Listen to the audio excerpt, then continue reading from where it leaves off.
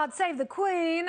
The celebrations for Queen Elizabeth's Platinum Jubilee kicking off today in London. 70 years on the throne. Most are excited, but not everyone.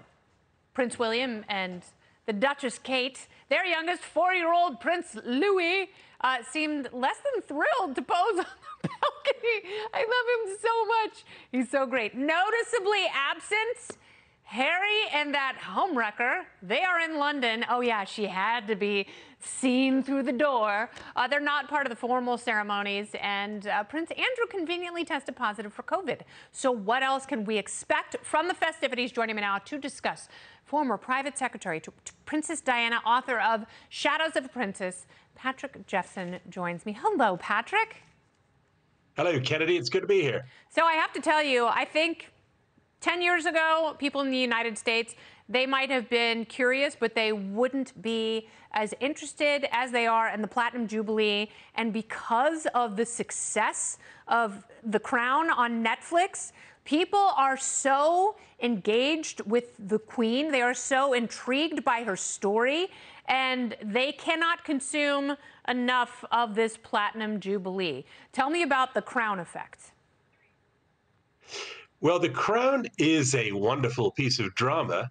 I mean, it's not a documentary. So what you have to realize is that what you see there is Peter Morgan's representation, his portrayal of the people and the events. But I can say that from my perspective, he gets the portrayal very largely right. It's not a documentary, but it is authentic. And the people, the circumstances, the events, the atmosphere are all uncannily realistic.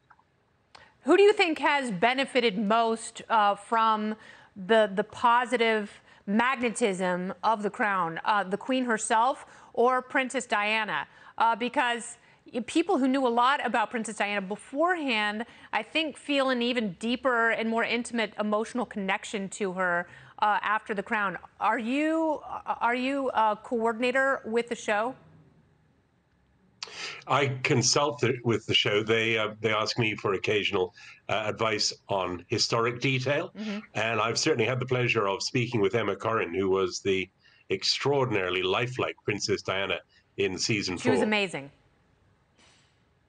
Yeah, it really uncanny. It was like seeing the princess all over again. But I think in terms of popularity, you know, a rising tide floats all boats.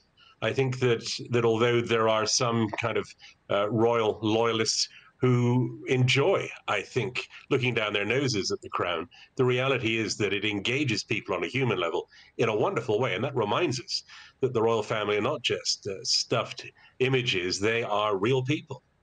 And the Queen has been surrounded by the drama her entire life, and yet she has endured. Tell me about the significance of this Platinum Jubilee.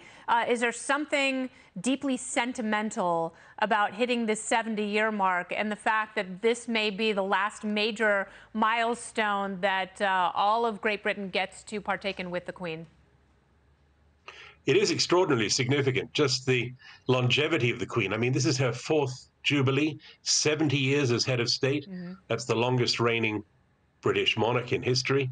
And there is a sense, certainly for somebody of my age, you know, hard to believe, but I'm in my 60s, and I have never known any other head of state. The Queen has been like a constant presence in my life, in the lives of everybody in the country, and indeed around the world. And that is a terribly important psychological reality, in many ways reassuring through all the ups and downs of national life. And the prospect now of her reign coming to an end, as inevitably it must, is very, very concerning, naturally. But it also, with the Jubilee, gives us a chance to look back with gratitude and joy at all she has achieved. Yes, that's a really good point, and I think that's what people certainly in this country are doing as they learn more about her year after year, and we don't have something to compare that with. You know, we don't have a similar institution, so you know, but to know that there has been a stable, patriotic woman, a woman of deep faith who has been around since the Truman administration. It's really impressive to Americans. Americans, considering all that has happened around her and her family. Patrick, thank you so much for sharing that. It's good to talk to you. Thanks, Kennedy. Absolutely.